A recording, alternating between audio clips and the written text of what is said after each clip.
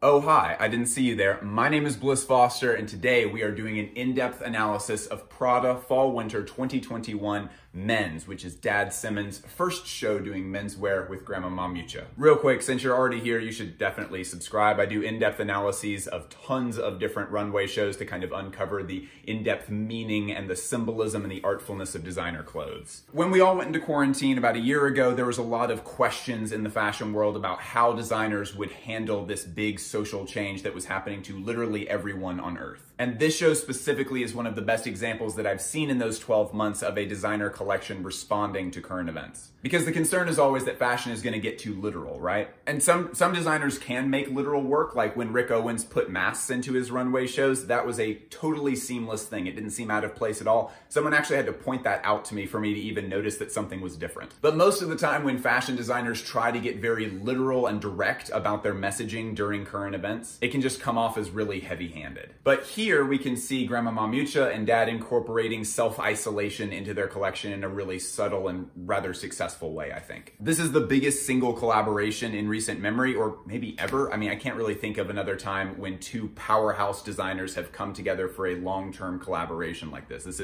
is historic stuff. And when there's a new creative direction at a house, in this case, half of a new creative direction at a house, there's always a few seasons at least of them laying some groundwork for where this is going to go in the future under this same leadership. But usually when that groundwork is being laid, the show itself is pretty boring, and that doesn't happen here, which is fantastic news. So join me as we together dive into this collection in a very nuanced way and figure out what exactly it is that Raph and Miuccia are doing at Prada.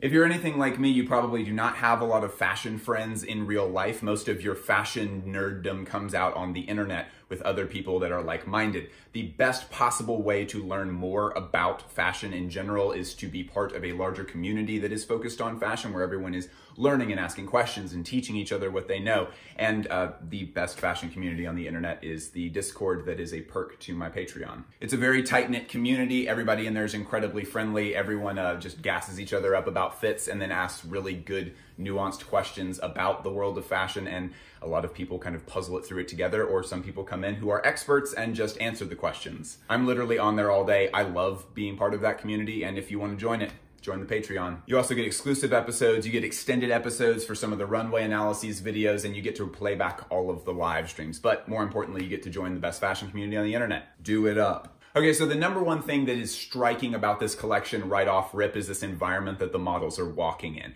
Everything is technically different. We have these very fuzzy walls, we have this marbled floor, we have all of these different textures, things that you kind of want to reach out and touch. But it all has this very nightmare tinged feeling to it, sort of like everything is running together. I know that when I'm personally having nightmares, I'm often in spaces where it feels kind of like this, where the walls seem to be indefinitely high, the rooms seem to be just strangely open and empty, there seems to be these strange textures everywhere, and there aren't really doors, they're just kind of the openings in walls. They've done a really delicate balance here because these spaces are profoundly beautiful. These are very striking, aesthetically pleasing spaces, but they do have this kind of smoldering darkness to them. And it has this sort of feeling, and this is where it gets very, very nuanced, that I like a lot. It sort of has this feeling of running together, sort of like how, like, if you've spent too much time in a single space, the space just kind of stops feeling real, sort of like if you say a word enough times, you start to kind of feel like you made it up. And the masterstroke of that kind of running togetherness is these chairs that they end up sitting on for the talkback.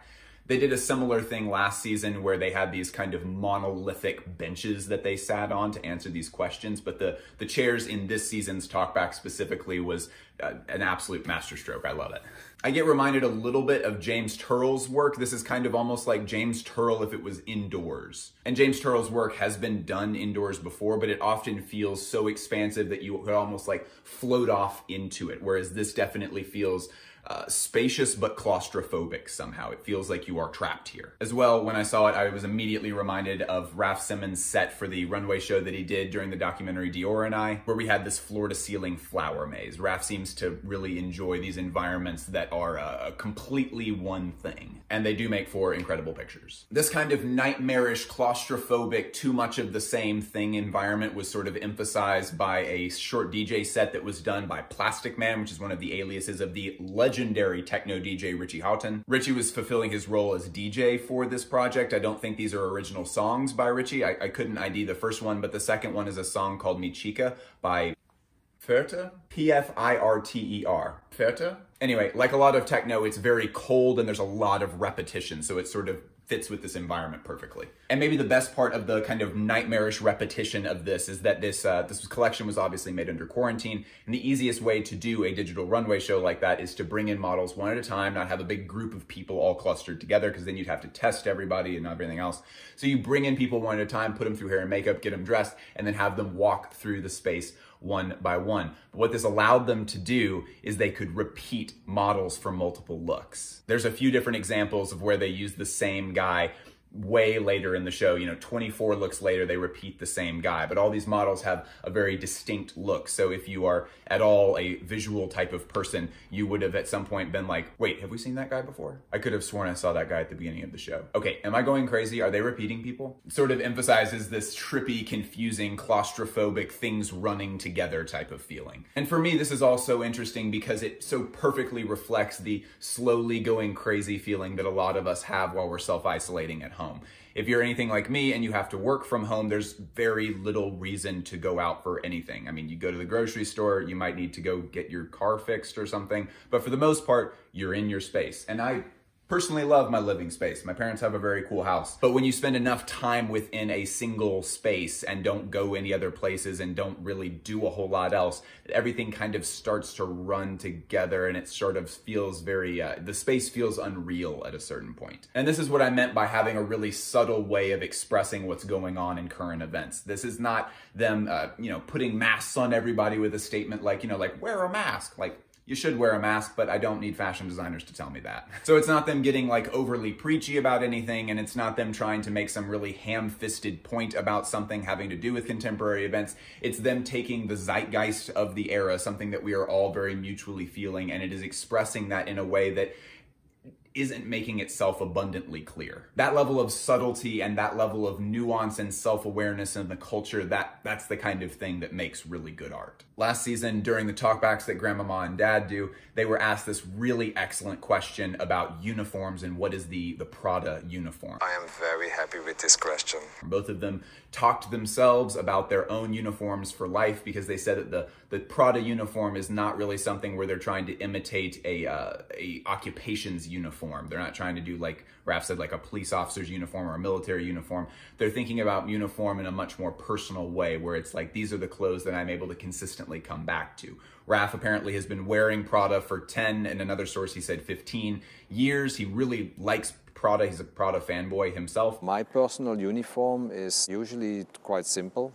Black pants, Prada, not because I work here. And that's what everything else in their wardrobe kind of has to revolve around. So it's a very common thing in just about every single runway show where they are proposing this kind of base layer uniform for their client base. And it's interesting because in this show, especially with the onset of Raf, they've kind of proposed an entirely new uniform here, and that is this jumpsuit that's for men. This harkens back to one of Raf's most defining pieces from his early career, which is this skinny suit. And as most guys know, when a suit gets skinny enough, when you bring it and parse it down close enough to your body, eventually you just lose a lot of mobility and it doesn't feel very good. Whereas with this, the jumpsuit, that's something where you have a lot of range of motion, but it is maximally skinny. So he's able to maintain this like kind of skinnier than skinny suiting silhouette while still making it something that is a feasible wear for a lot of men. Raf goes one skinnier. If you look at it long enough, it just looks like somehow someone has managed to make PJs something that you would actually want to wear outside. Because this idea of a men's bodysuit is not something that's being proposed for the first time here. There are other houses that have proposed this same idea before.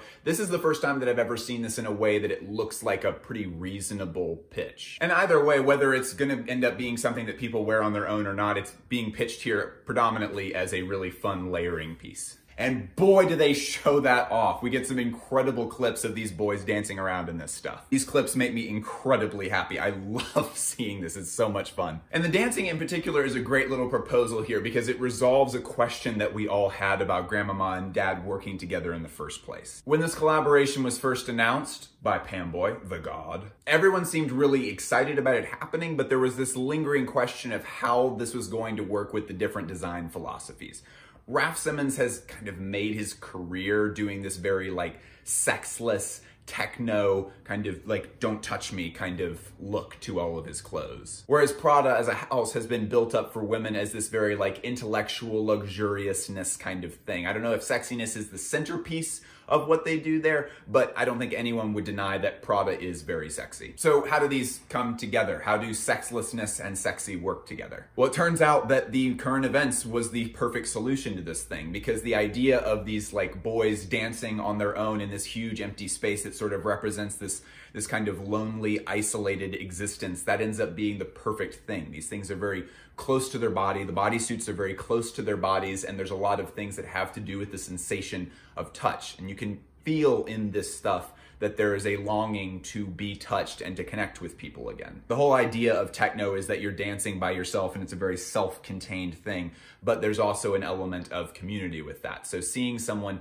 dancing on their own and like being alone in a space, but not with this room full of other people, that to me seems like the perfect mixture of those two things, where it's like you're kind of taking on this almost a sexiness feel in a way of saying like, I so long to be touched again. But these bodysuits are not made of the same thing that normal bodysuits are made of, right? Usually it's this like stretchy plastic material. These are made of very tactile textiles. They're made of a boucle tweed and of a mohair. These are textiles that are all about sensation and feeling, and most of that comes down to what the wearer themselves is feeling. And this balance of the sexlessness and sexiness is just like what Raf said in the after show talkback dialogue thing, where he said this show is, a lot of it is about a balance of hardness and softness. It's pretty incredible that this awful thing that has happened to everyone in the world is something that has actually turned out the one little silver lining to this entire thing, is that it kind of presented an environment where these two designers that might have struggled a little bit more to see common ground with their designs, that kind of gave them that common ground to sort of bridge the gap between their two different philosophies. And the best part about all of this is that that dancing was not a planned part of the show. The models came in and just a few of them started just kind of like moving around to the music that they had them walking to, and they were like, this is great, please keep going. And they just like let them like dance and like flail around a little bit. In Grandmama Miuccia and Dad's conversation that they did a few weeks ago, is moderated by Vanessa Friedman, Raf mentioned that their job as designers is like a bridge. And he described it as an aesthetic reaction to the system. And I think that this show encapsulates that so well, that this is a very literally a reaction to the thing rather than trying to like tell a statement at you about what's going on in the world. It is them just reacting to it in a very subtle, but I think very successful way. Another huge detail of this show is this overhaul of the Prada triangle logo, maybe one of the more iconic logos in all of men's fashion. And I assume through the influence of Raf, they've changed that now to be more of a textured emblem statement thing rather than just a logo of the brand. I love that. I mean, there's certainly lots of cases where a logo and branding can be something that is a very purposeful, interesting part of the design, but more often than not, it's just a business move because a lot of people buying these clothes just want other people to think they're rich, so they want the thing to say the name of the brand on it. As far as fashion as art goes, that's usually not our best moment. But this I actually really, really like. This change up of the logo is such an interesting, cool way of doing it that makes it compelling. Like I want a piece with that logo on it. And it's also a great representation of Raf's contribution to this entire thing, with him being the master of knits and everything. It's a cool way of kind of adding his signature without being overly blatant about it. One thing that definitely seemed like it was missing were the invite suitcases. I was almost positive that that was going to end up being an accessory. A few days before the show, a lot of people who are very good customers and people in the fashion industry started receiving these suitcases that were very fuzzy, had the texture of the walls that opened up and had the invite to watch it digitally along with some like chocolates and stuff. And I mean, look at this thing. This is like made to be an accessory, but we didn't see it in the show. I don't know. The people that received them are like for sure going to be seen carrying those around because they're so cool looking. Also, cannot move forward until we talk about the gloves. It's very possible that these were inspired by the mittens slash fingerless glove things that we've all used at some point, probably in childhood. But this approach for these is so cool looking. Like I want a pair of these so badly. It plays very well into the Death Stranding mentality that every surface on your body is an opportunity for more box-shaped storage. All in all, this show is meant to lay the groundwork for Dad's work at Prada in collaboration with our awesome grandmama Miuccia. The first collection, usually the first few collections of a house with a new designer or when a new designer is involved, they're very staid most of the time. Sometimes they're even kind of weak, like not even very good. But I mean, here we see Dad and Miuccia work with some very strong statements. There's plenty to build off of for the future. As far as a men's show is concerned, especially at a luxury house, I absolutely loved this show. I'm really excited that I woke up early enough to watch the live stream for it. And if this was helpful to you, I'm an independent fashion critic. This is my job. This is my income. Join the Patreon. You get lots of perks. Most notably, you get to join the greatest fashion community on the internet. Go follow me on Instagram and Twitter. I love you all a lot. I will talk to you later.